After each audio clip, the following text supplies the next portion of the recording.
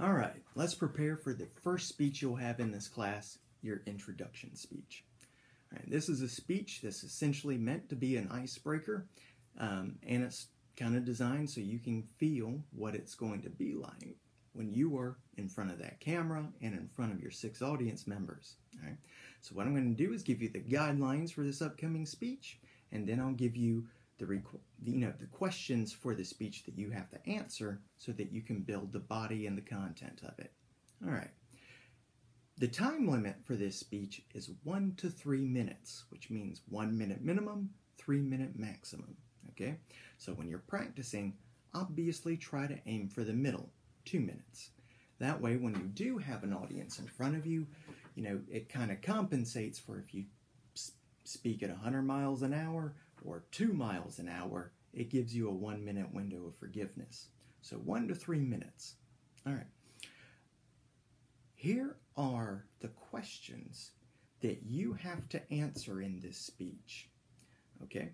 And the answer to these questions will obviously help you form a narrative. And I'll give you an example of a speech with a good narrative and a bad narrative. It'll be a separate video, but make sure you watch it so you kind of got a taste of what's going to happen. All right. Here are the 4 questions. Question 1. If you had to either keep all of your old memories or never be able to create new ones, which one would you pick and why? Again, if you can either keep your old memories or never be able to create new ones, which one will you pick? All right, and then tell me why. Question 2. What makes you unique? Now, what I mean by that is uniqueness. This is an answer that needs to be specific.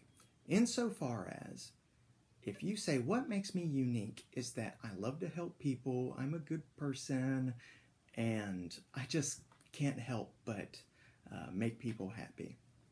All right, well, that sounds like just about everybody. Do you love animals? Do you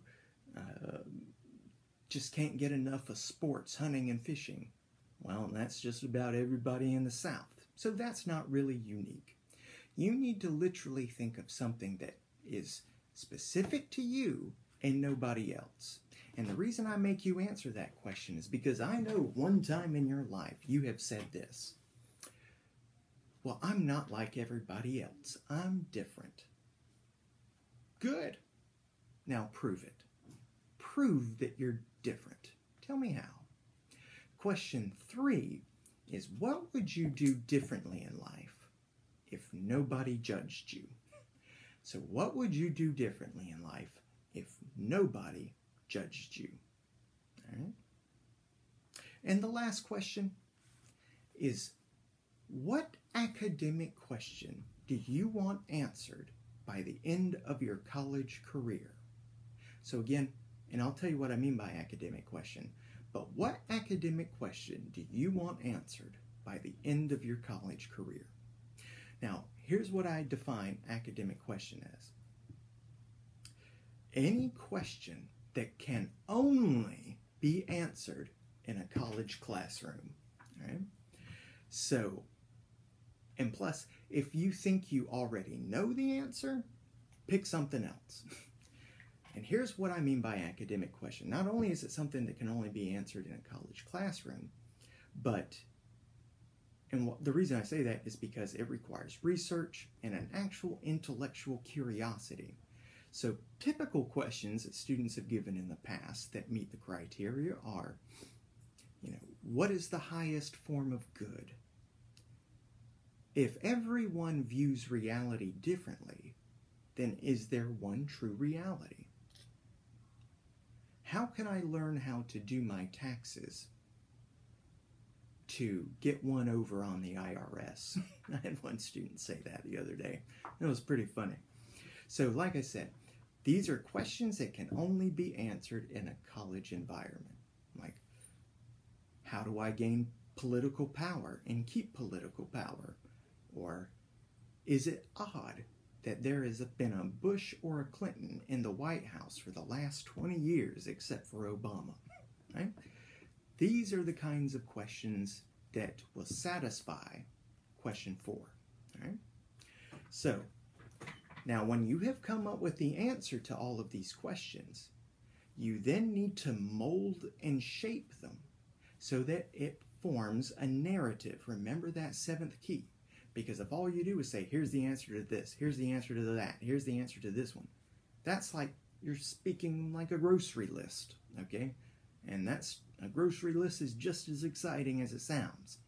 So remember the 7th key, narrative. In the next video, like I said, I'll show you an example of a speech done in a proper narrative and one that's not.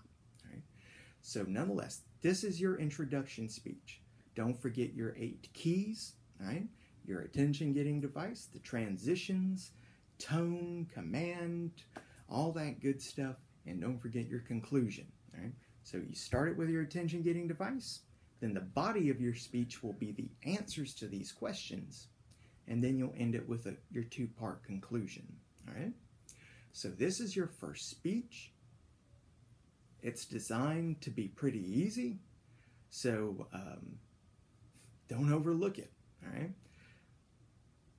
Until then, make sure you watch the next video where you can get an example of these speeches. And then let's keep going. Let's keep pressing on.